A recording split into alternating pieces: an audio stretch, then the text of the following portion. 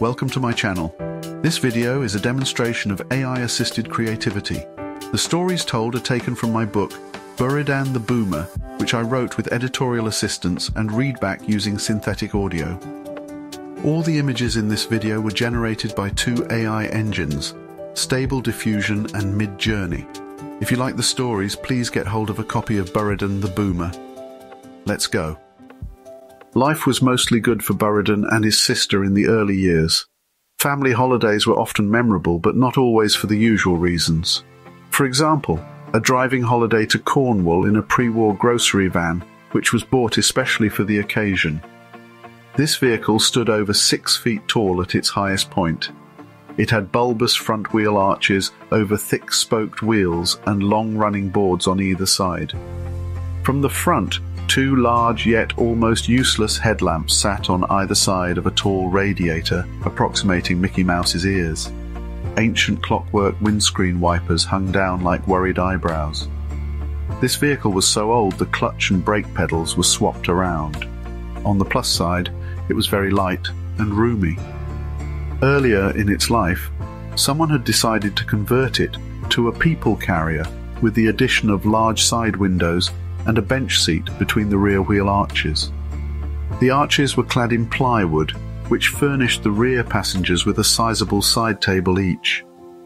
On this particular jaunt, AJ put Hammy the hamster's cage on her table. He didn't seem bothered about the journey. The familiar squeak of his wheel let us know all was well. So, with the family and pet all aboard, the proud pipe-smoking driver set off in a westerly direction. The vehicle was christened Calliope, rhyming with me, after the iconic steam organs of the late 1800s, yet Dad, just to be awkward, said her name in the same way the Greek muse is pronounced. Proud folk stare after me. Call me Calliope. Tooting joy, tooting hope. I am the Calliope. Read his mirror. Gallon for gallon, Calliope drank as much oil as it did petrol. As a result, the aging vehicle would disappear under thick plumes of blue-grey smoke, particularly when tackling the gentlest of inclines. On one occasion during the trip to Cornwall, Calliope faced a long, slow hill just outside Cirencester. The top speed dropped from a stately 40 miles per hour to around 8 miles per hour as she belched her thick, oily smog. The poor driver behind wound up his windows, and in his haste to pass the incontinent vehicle, he accelerated into the fumy fog.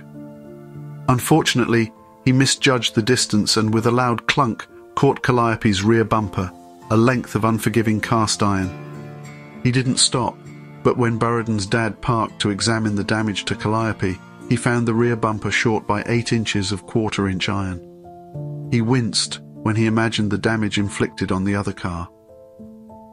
Surprisingly, Calliope made it to Land's End with only one further incident.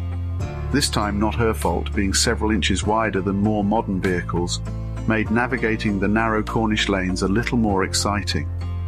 In this case, she was correctly making her way down a one-way thoroughfare when she came bumper to bumper with a posh new sports car coming the other way.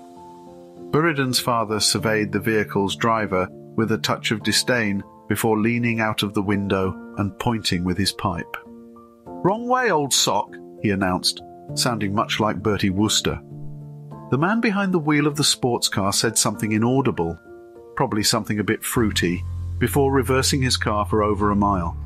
Unbelievably, Calliope also chuffed all the way back to Hayes.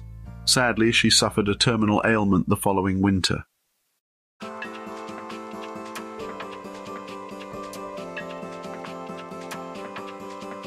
Buridan wore a purple suede biker-style jacket with a white t-shirt beneath, covering his legs with the tightest possible straight velvet jeans, and on his feet, brown leather cowboy boots. He thought he looked like the dogs in his attire, and surprisingly, so did someone else. Halfway through the performance of a long-forgotten band, he gradually became aware of someone stroking his velvety bum. It was so packed in there that he couldn't turn around to see who the phantom-ass toucher was, and was concerned the responsible party might not be female. The bum tweaking went on until the band finished, at which point he and Graham headed over to the bar. This was when a slim brown girl with long dark hair caught his eye. She was exotic and mysterious looking. Her large almond-shaped eyes, long straight nose, and full ruby-red lips. She looked like a character from a fantasy saga. Later, Graham was to christen her Witchy Poo, which seemed a bit unfair, but it stuck. She ended up next to them at the bar and started to chat with Buridan. She introduced herself to Buridan as Emmeline. Buridan woke up with a start to find a naked brown body, half covered with sheets, next to him. His recollection of the night before was a bit hazy, but he was sure he'd had a great time, as was evident by the strikingly beautiful female by his side. After a few minutes, Emmeline stirred and arose from the bed. Still naked, she went to the window bay dresser and carefully brushed her long hair. Buridan watched her naked silhouette as she brushed. It was the sexiest thing he'd ever seen.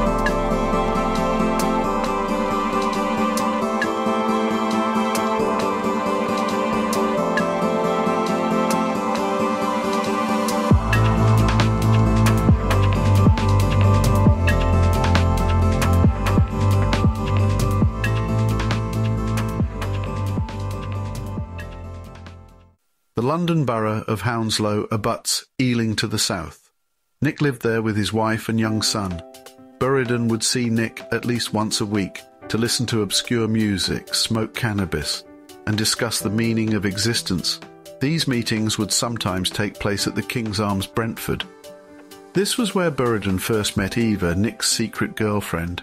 Eva was a smart, ambitious Jewish girl with an impish grin and a sharp wit. Not many months after meeting Eva, a catastrophe struck. Nick was going about his normal routine at work when he suddenly collapsed. The post-mortem revealed a cerebral embolism was the cause of death. Before his demise, Nick had played Buridan, an album by the flautist Paul Horn. It was set inside the Taj Mahal and recorded in 1968. It was pretty obscure to anyone outside jazz circles. However, it left a lasting impression on Buridan. A few weeks after this initial hearing, Buridan was in a bar on the Greek Isle of Santorini.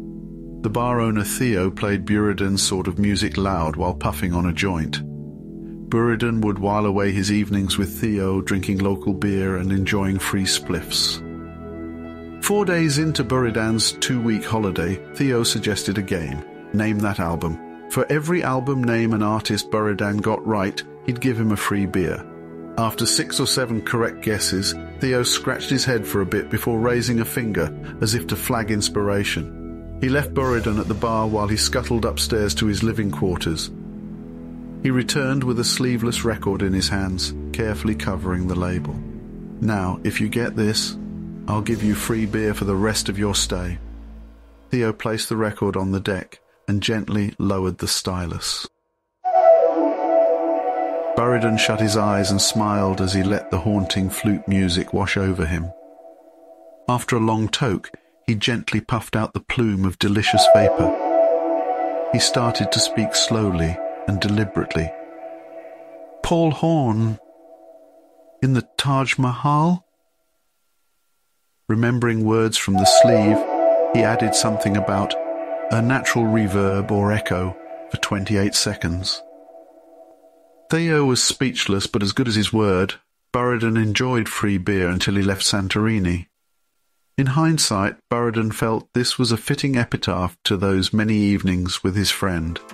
A voice in his head would thank Nick every time he heard that album.